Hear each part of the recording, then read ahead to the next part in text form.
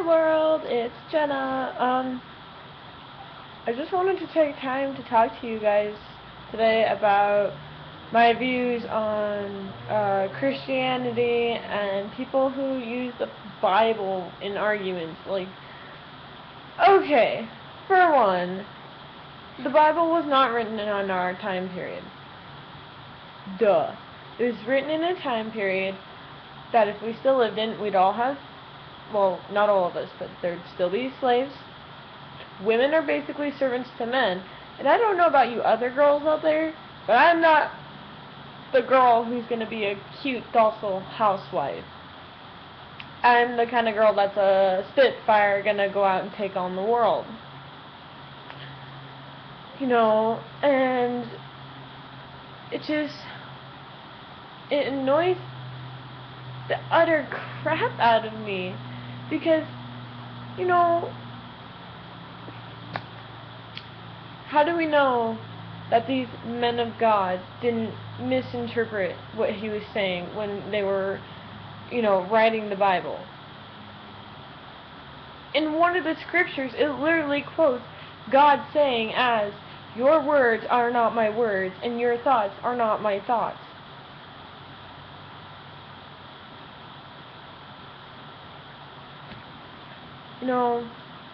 Times change. That's really all there is to it. And you can't go back and use a book written how many decades ago, in a time that we are not living in. If we were still living in that time, yeah, okay, that book would be a great reference manual for everything. Really, what the Bible was written for was to be a guide. A guide for how Christians should live, okay? I'm so sick of hardcore Bible-thumping Christians. I'm tired of you guys. I used to be one of them. I used to be. Okay? But just listening to how cruel some of these people are to others. I never once recall reading in the Bible a time when God was cruel. When Jesus was cruel to anyone. He was forgiving. Apparently, you guys missed the whole lesson on the forgiveness part. God doesn't hold anything against anyone in the world. If you ask for forgiveness and sincerely ask, it's done. God and you are good, great to go. But people keep holding it against you. It's like they don't understand the concept of forgiveness, and they don't understand the concept that not everyone is going to like getting God thrown into their face. We all live a different life. We all can't be the same person. God created us differently. He did it for a reason.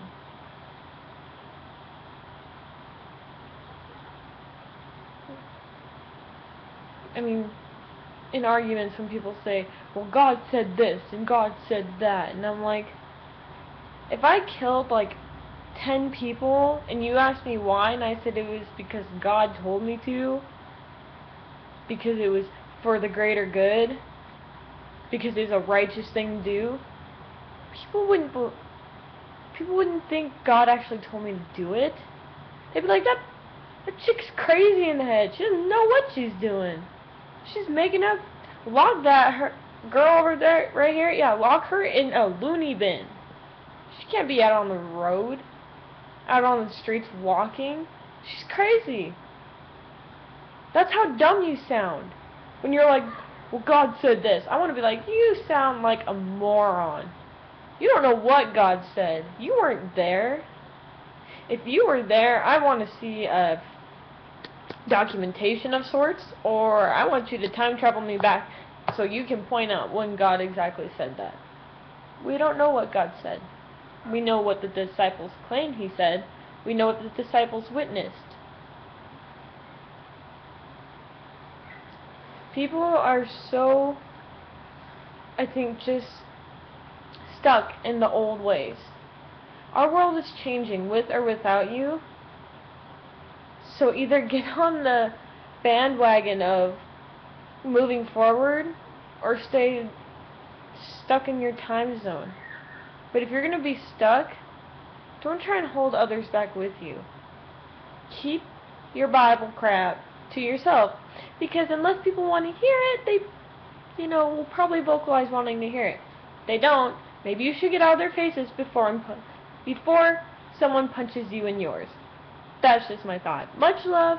I will see you guys next time when I probably have another angry rant. Love you.